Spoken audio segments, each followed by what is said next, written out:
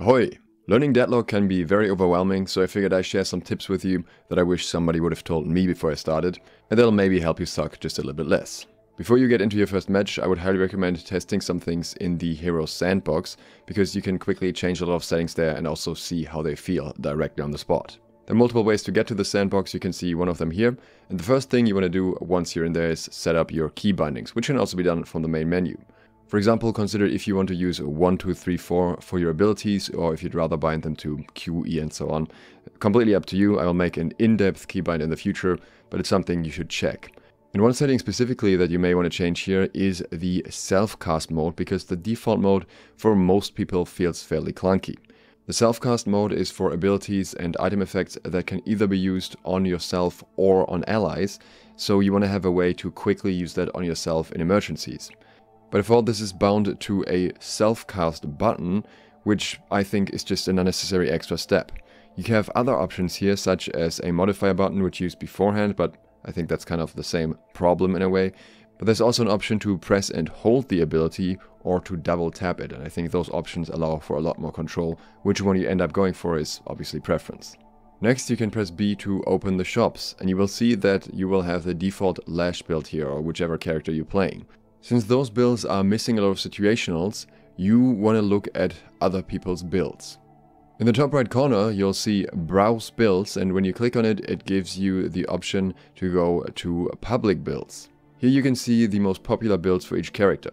Now, the highest voted build isn't necessarily the best build for the character, but it's a starting point if you really have no clue what to build yet.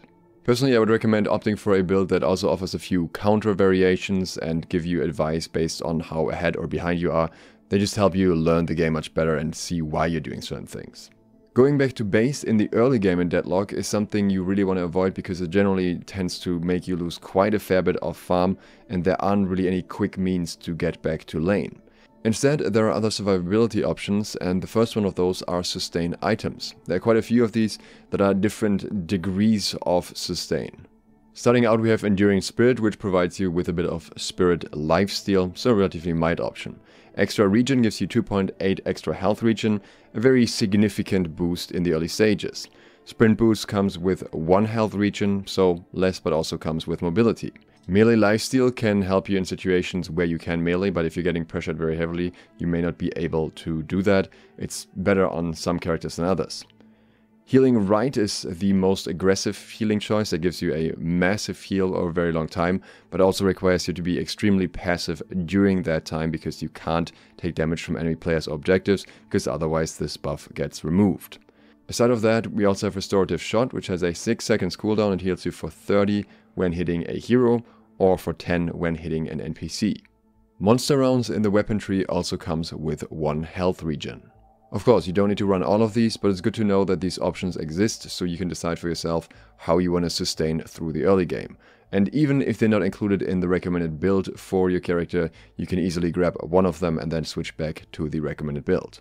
There's another way to sustain, but we'll get to that in a second. First, I specifically want to mention before we get into the in-game part, when you're selecting your character, don't worry about the recommendation checkmarks for beginner characters. Which characters will feel easy to you purely depends on what kind of playstyle you like, and almost every character that I enjoy playing and can play effectively is a character that is not on the recommended character list, maybe with the exception of Abrams, because he's just incredibly simple. Instead, have a look at their abilities and consider what sounds cool to you. At this point, I quickly want to mention, if you're new to the channel, consider subscribing and clicking the bell. If you're interested in more tips like this, there will likely be a second part, as well as a breakdown of which character may feel best to you. Next, let's get into the things in-game. At the start of the match, you again quickly have the option to change your build and also select a recommended build. If you need more time, you can pause the game, but ideally you want to be done with all of this already and have done it in the practice mode. And that brings us to our other option of survival in lane. There's a creep or minion that can heal you. You can identify it by the flag over its head, and it'll attach to you with a green beam and then occasionally burst heal you. If you're able to stick close to this minion without getting pressured out, you can actually get very significant sustain from this. But now that you know that you don't need to go back, how do you buy items? There is a shop right near your lane, very close to your guardian off to the side. So you can just go there and buy items there instead, until your guardian falls. When your guardian is down, that shop closes. There's however an underground shop near the middle of the map that will always stay open anyways. Now the next mechanic is absolutely not obvious. There are various boxes or crates and little idols or statues across the map that you can smash.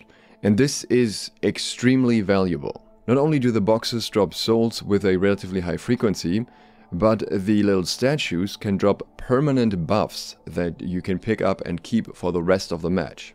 So you could, for example, get a small cooldown decrease from that, you could get an ammo increase, a health increase, various things that could be very effective. And if you play your cards right and farm enough of these, it'll definitely make a difference across a match. You can find them really all over the map and destroy them in various ways. You can shoot them, you can melee attack them, you can dash through them, or you can slide through them, and all of that ends up breaking them. A well-timed dash or dash slide is usually the most effective way when there are multiple boxes in a row, because you don't really want to slow down for them too much. And that brings us to the whole dodge and slide, or dodge and jump, or dodge and jump and slide mechanics, because there is a whole lot going on here. Now some of these mechanics may sound like relatively advanced tech, but it's very, very good to learn them early because they have such a big impact on the game, especially due to the increased rotation speed, the increased mobility that you have, that'll often allow you to get away from enemies that you otherwise wouldn't get away from. So as you probably know, you have a dodge in the game and you also have a crouch button, which makes you slide when you are on stairs, for example, or anything that is not even anything that's downward, you will be able to slide down on that. If you dodge in any direction and hold the crouch button, you will carry some of that momentum while you slide after your dodge. This allows you to cover significantly longer distances and also has another advantage that we'll get to in a second. The other thing you can do is a dodge jump. This requires a specific timing because you need to dodge and then press your jump button while your stamina is glowing blue. So you can fail this and the game will tell you directly that you've failed the dodge jump timing. So again, something that is very much worth learning so that you can use it effectively when you need it.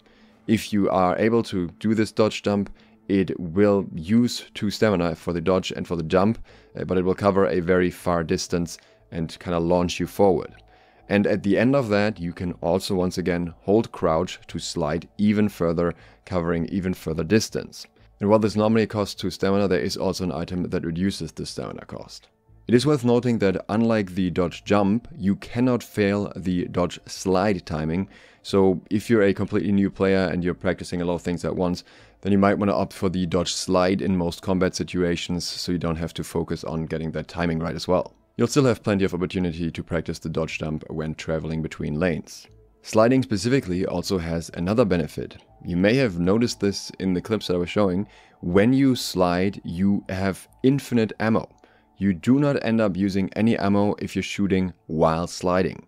This applies both if you dodge and then slide, but also if you're sliding down, for example, some stairs. So in many situations, you can conserve a lot of ammo as long as you're not getting to the point of having to reload.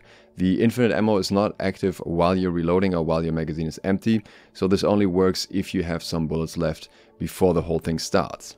If you execute this well while chasing, you can definitely get a ton of extra shots out of this, especially since some characters can even reach movement speeds where they don't require any additional effects or items to slide, and they just slide from running fast enough and pressing crouch. More beginner tips are coming in the next days, so consider subscribing and clicking the bell if you want to hear about that.